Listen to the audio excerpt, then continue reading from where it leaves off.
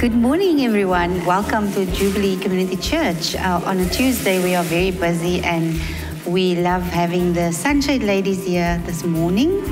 They are having their morning with Joe and all the leaders that's leading Sunshade ladies. And at the back here, they're doing their shopping.